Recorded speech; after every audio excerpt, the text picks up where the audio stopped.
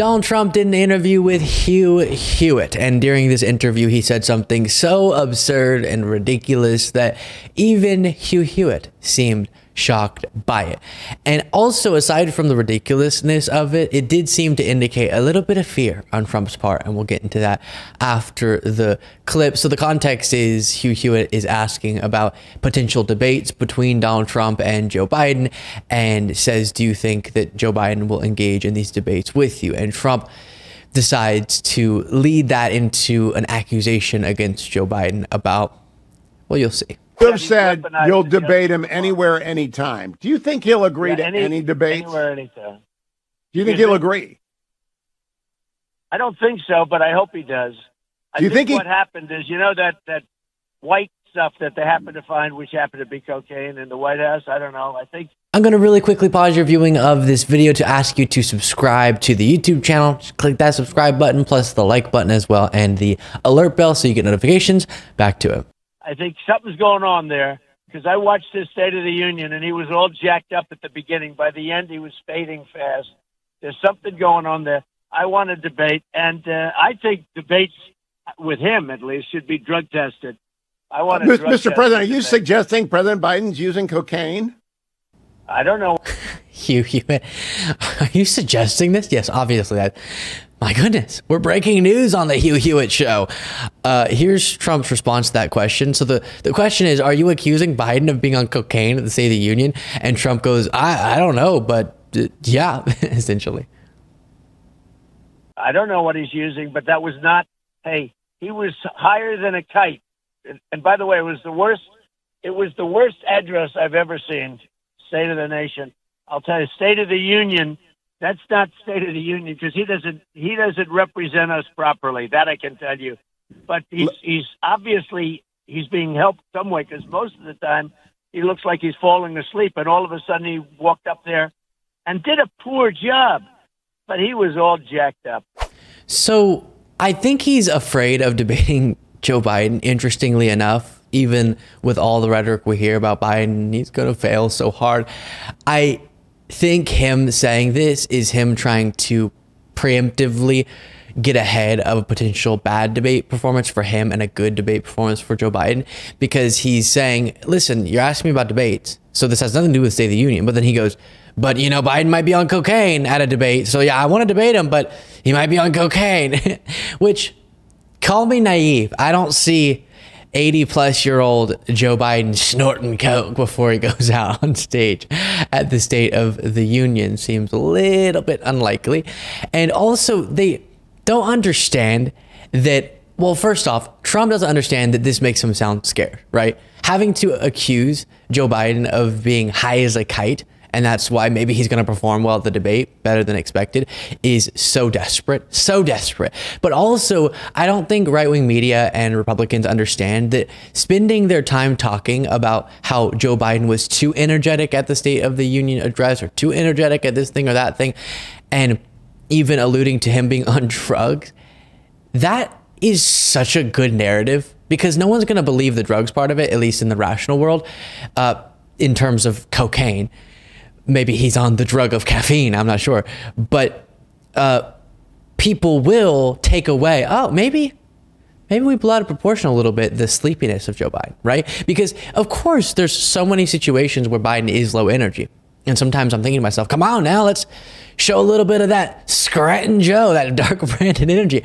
But the State of the Union and other speeches we've seen show when it's necessary, he can bring the energy.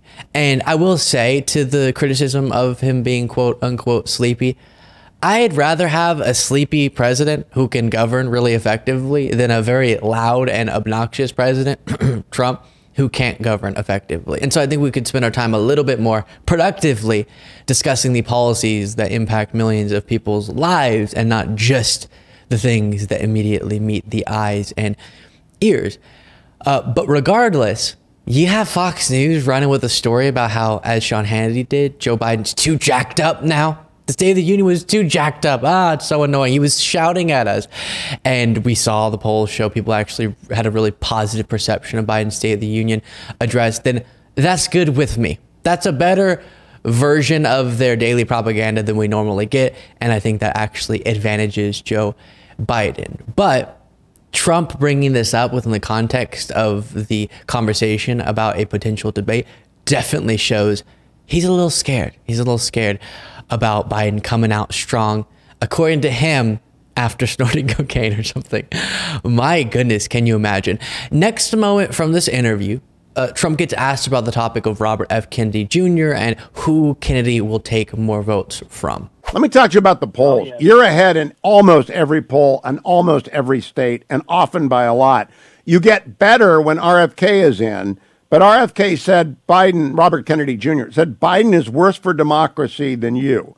And polls continue to show that, effectively, some polls show you're tied. Do you think RFK is going to help you being on the ballot, or is he going to help Biden being on the ballot? I think he actually hurts Biden. He's very liberal, and I think he probably hurts Biden. Biden is, I don't know if he's liberal, but he's certainly playing a game better than anybody's ever played it from the standpoint of that. He's certainly playing the game better than anyone's ever played it from the standpoint of that. Wow. But Biden's the one who can't speak effectively. Sheesh. That's brutal. But yeah, I actually agree with Trump. I think unfortunately, just the name Kennedy and there being another option, because some people really want a different option, will put in jeopardy Biden's candidacy. Just the chance of some people in the important states voting third party for Robert F. Kennedy Jr., where if a lot of these voters would look into RFK Jr. a little bit more, they would stop supporting him probably, but he could siphon away crucial votes. And I will say, if indeed he does that and the result is Donald Trump getting elected, he will forever go down in history as a shameful human being and figure in our political process. And so here Trump admitting essentially, and hopefully admitting, he wants this to be the case, that Kennedy is going to hurt Biden more than him. And we've seen polls that indicate different things, sometimes more from Trump, sometimes more from Biden, lately more from Biden. But just that unknown variable, we're really not going to know until election day. And so the best thing Kennedy could do to prevent a disastrous scenario where Trump gets elected because he siphons away enough votes from Biden in crucial swing states is to drop out and support Biden if he cared about our democracy. But he's accusing Biden of being a greater threat to democracy than Trump. Shows you how rational Robert F. Kennedy Jr. is. Okay, while we're on the subject of Trump, I've been wanting to talk about this guy for a while, so let's stick it into this story. Trump endorsed a MAGA congressional candidate in South Carolina named Mark Burns. And just to read you from this clip caption that the Republican Voters Against Trump account sent out, this is Mark Burns. I'm about to show you a compilation of some things he said. He's running for Congress in South Carolina. If he's elected, he wants to hold people like Lindsey Graham accountable for treason and have them executed. He also believes that gay marriage should be illegal. Yesterday, Donald Trump endorsed Mark Burns. And just take a look at the quality of candidate that Trump is endorsing. When I'm elected, I don't want to just vote. I want to start holding people accountable for treason. Lindsey Graham should be held accountable for treason. We need to hold people for treason, start having some public hearings, and start executing people who are found guilty for their treasonous acts against the Constitution of the United States of America, just like they did back in 1776. Any policy that is contrary to the Word of God, we need to remove it from mainstream America and make it illegal. I say the Bible says it's illegal for a man to be with a man.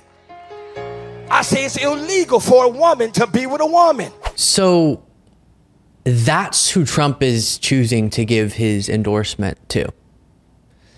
Judge Trump based on who he is, the danger he poses to democracy. We've talked about also judge him based on who he surrounds himself with and some of his advisors, how deranged they are. And judge him based on who he endorses too. Because the fact that he would give his stamp of approval to that dangerous candidate is frightening. It really is. I mean, talking about making relationships between same-sex couples illegal and executing politicians and all these different deranged things. that is just yet another example of how extreme the MAGA part of the GOP has become. And that's who Trump says he should be in a position of power. Make sure you're subscribed to this channel.